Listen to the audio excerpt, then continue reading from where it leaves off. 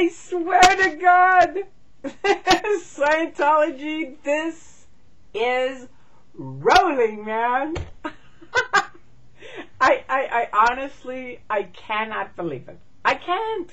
I mean, this is unbelievable. When I left in 2000 and I said there's an army out there, it was the critics. And I knew they were intense. They're very smart. They're computer geeks. They know how to put up websites. But I had no idea. I mean, this anonymous thing is like, you people are fabulous. You have no idea what's coming. Oh my God. Oh my God. Oh my God. Okay, so we're just going to leave it at that for right now. I'll just be very professional and tell you this is a great year. DM, I warned you, baby doll. I warned you. Don't say I didn't. Don't say I didn't. I've been warning you guys since I left. I've told you exactly what you should do, how you should do it, what you should stop doing that's creating enemies. And have you listened to me at all? Have you listened to any of the ex-Scientologists at all? No. All you do is like, screw them, we're going to handle it. Well, let me tell you something, darling. You're not handling it. This train is so off the track at this point. It's all I can say to the anonymous people is keep on rocking and rolling.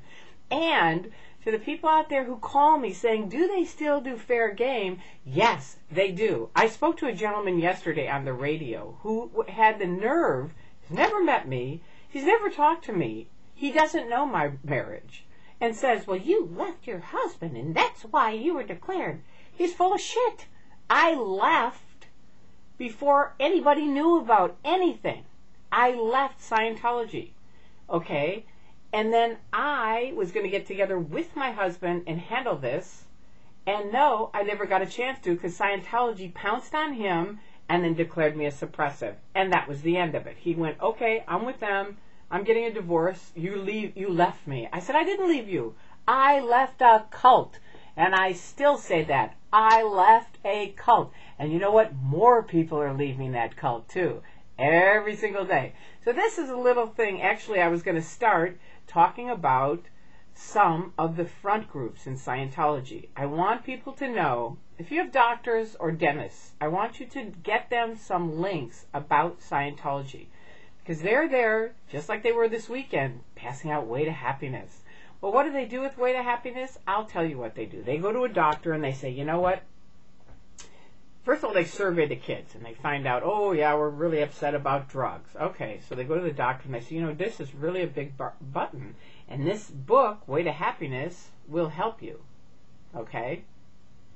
It's only $50,000, but we'll get out 100,000 books, or whatever. It doesn't matter. The point is, it's a basic ripoff of the Ten Commandments. That's all it is. You know, which is free, right? But Scientology charges the dentist or doctor thousands of dollars. Your name will be on the back, right? And you'll help your community because of that. And what really happens with that? They go around saying, well, Dr. Smith is really for L. Ron Hubbard. Shouldn't you be? And it's like, Dr. Smith wasn't for L. Ron Hubbard. That isn't how you sold it, was it? Dr. Smith isn't for Scientology either. But now he is, or at least you're promoting he is. You did that with Coca-Cola, didn't you? And you know what? Coca-Cola at our last picket was honking their horns out there because you rats went and said that Coca-Cola was supporting you. Yeah, right. You know, we have had FedEx come by honking at us. When we say honk, if you think Scientology is a cult, we've had your mail people come by, your neighbors come by. You people create your own enemies. I've told you that since the beginning. Anonymous probably would have been here for a month, maybe two, but what did you have to do? Go screw with them? And that was nasty, really nasty. And now, God knows what else you're out doing, but I'm going to tell you, Davy boy, you will never, ever, ever, look at my words, never, ever, ever win stopping free speech. Ever. Not ever, not today, not tomorrow, and not yesterday. See, you can just look at your stats. They've gone down, down, down. You can bullshit all these other people, but you and I know, honey, your stats are not going up. They are not. I talked to the guy on the radio yesterday. Oh, yes, Scientology is expanding. Bullshit. You go look at their churches. Are there people in them or not? When we used to be in, when it was flourishing and prospering, there were thousands of people in Scientology orgs. Every single org filled. People were outside, inside, at the restaurants, all over the place. Now you go by, nothing, zip, nada, nobody. Nobody home, nobody want to be home. No, thank you, man, we busy, we not interested. Even the people that know nothing about Scientology are like, oh, no, thank you, no, thank you. You are failures, okay? And why are you failures? Because you keep doing the nasty things that you know are not right. You know, most of you know. Some moron that's never even met me is telling me I left my husband. I would never do that to someone. It's so stupid.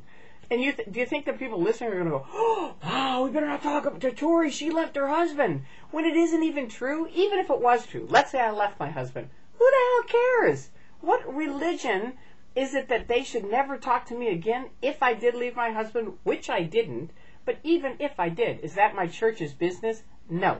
N-O. And believe me, honey child, with some of these other churches and the stuff going on around there, and in Scientology, the stuff that you're doing, I don't really think it's any of your business to get into my relationships and what they are. But definitely, you lying about them is really a big no-no, because it really ticks off people like me.